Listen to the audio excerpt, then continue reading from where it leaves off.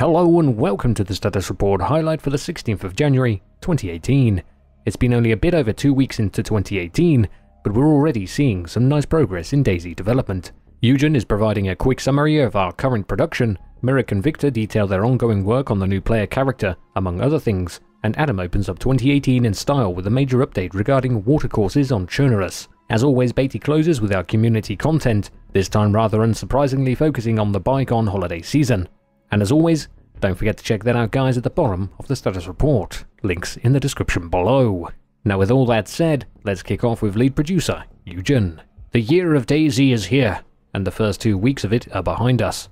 I'll be looking over the decision making and work happening during the recent ramp up, with the entire team fully focused on 0.63 experimental build delivery. We looked over the state of the game more energized after the holiday break, and came up with a selected subset of experimental features that will get us to a playable game state as soon as possible. Even with this goal of fast implementation in mind, we understand how critical it is to, after all the time with the legacy builds, get the game out in a good state, making sure that the long-standing issues that bother us all most get fixed for once: performance, stability, cheating prevention, and functional gameplay mechanics. We are aiming for a good balance of polish and progress, but don't get me wrong, 0.63 experimental and beta are still going to represent an early access game, so there will be issues. On the other hand, we will work with a faster iteration speed to fix the remaining issues, to implement remaining content and features from our beta experimental goals, and to go through all of your valuable feedback. The past 2 weeks were spent on actionable items mostly within the player character feature set. I'll try and explain in more detail what we are dealing with right now. Polishing prone mechanics. Besides waiting on polished animations and player prone turns, we still need to deal with the limitations of weapon movement and ground collision. It's slick as hell though. Tweaking the new melee combat prototype. Moving to the last iteration should bring us closer to final state and give us time to balance things out, damage and speed wise. There were some changes to control scheme and targeting options. Implementation of inverse kinematics on players' legs. Huge step towards a right balance of player turns. Functional system that prevents extreme zigzagging and visual fidelity of movement. Cleaning up error logs. Also looking into slimming the data and getting more order into the current state of things. We do come back regularly to clean up the mess in the logs and error messages in order to keep them in a readable state. Ladder climbing. The nearest major step in the new player movement implementation still needs more work on code, but script implementation is ready and waiting to be switched on. There is a lot more work that has been done these 2 weeks, but some of it is just at its very beginning. After we're done with the new player character, you'll see more stuff done on the infected side of things, and same goes for vehicles and helicopters. Once they are working and we have them in some presentable state on 0.63, you'll be the first to know. Now let's move on to lead gameplay programmer, Mirik. I'm afraid I don't have much to show you visually today, because a large amount of our work is still in progress. In any way, I still at least compiled a short list of what we're currently working on in the programming team. Client-side prediction of inventory actions. This ultimately means preventing network lags when players manage their inventory. The implementation is now done, we're fixing bugs that the change introduced in the game. Player character inverse kinematics for legs. The implementation is almost ready. Player character movement on ladders. Work is in progress, we're hoping to show some visuals in the next status report. Central economy. Dynamic spawn of items around the players. A system that can spawn items like stones, sticks or mushrooms around the player. This is in a prototype stage. We need to review the prototype with our game designers. And third-person camera collisions. Improvements in camera collision prediction. We're happy with the implementation now, but there's more tweaking to be done during beta. I hope you're not too disappointed for now, but I believe we're getting pretty close to showing you all more visual content in the following status reports, as we're making progress towards connecting new animations for the infected, as well as character animations related to vehicle interaction. These will keep us busy in February. And now let's move on to lead animator, Victor.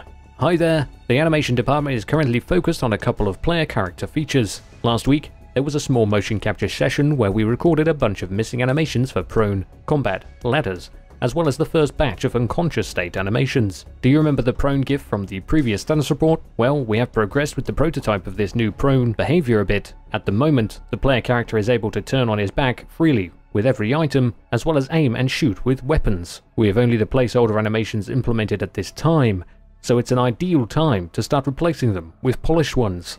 The melee combat has seen some iterations, and on last week's mocap session we captured some new animations for this part of the game as well. Among others, We recorded buttstock, bayonet, pistol and other melee attacks with firearms. We will work on these in the upcoming weeks.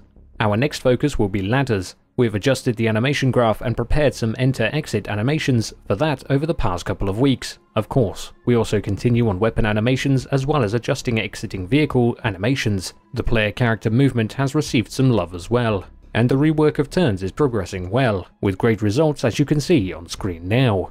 We are now looking forward to the inverse kinematics on feet, which is being worked on at the moment by programmers. This will provide us with an additional set of improvements, and will take care of unwanted sliding that is still present during movement. And finally, let's move on to Senior Map Designer Adam. On screen now you can see a little preview of 0.63 watercourses. Links to the full video will be in the description below of course, as well as in the status report in Adam's section. Hopefully this will make it into 0.63 for us to try out, with proper flow of water around rocks and downstream, proper realistic like. And here's what Adam has to say about it. Watercourses are really important to the landscape, simply because they add a sense to what we are trying to recreate. In real life, it is completely normal to go down into a valley and find at least a small stream or some kind of wet area. And like a power line, a road, a railway or even a tourist trail, finding a watercourse can help you navigate within the game world. Will you go up against the flow or down? The choice is yours.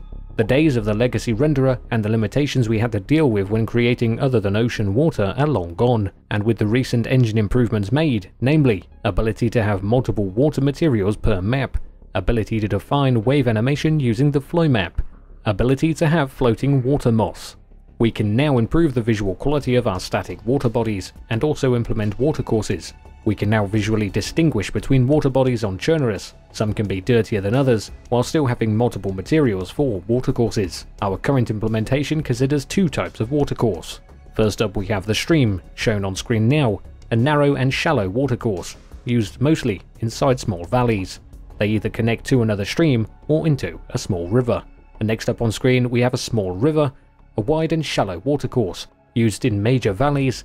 They form multiple streams and connect to the sea. They also have a name. Also, I would like to mention the fact that there are no physical currents. Dropping an item won't make it float downhill, and given the shallow stream riverbeds, do not expect an ability to traverse the map using some kind of boat either. Most of the stream or riverbeds were designed in a way that you can traverse them without swimming, so it is up to you whether you cross and get wet, or invest some time and find a bridge or a rock to take you to the other bank.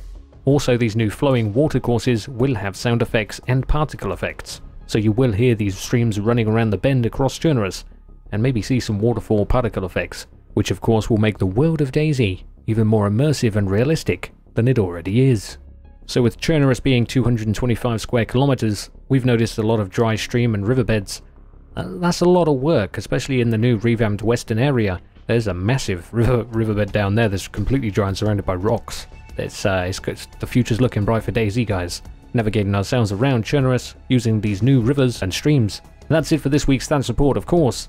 Read the status report in full yourselves for all that juicy information.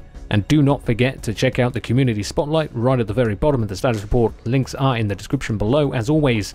Thank you for subscribing. Don't forget to hit that like button, and I'll see you peeps next time.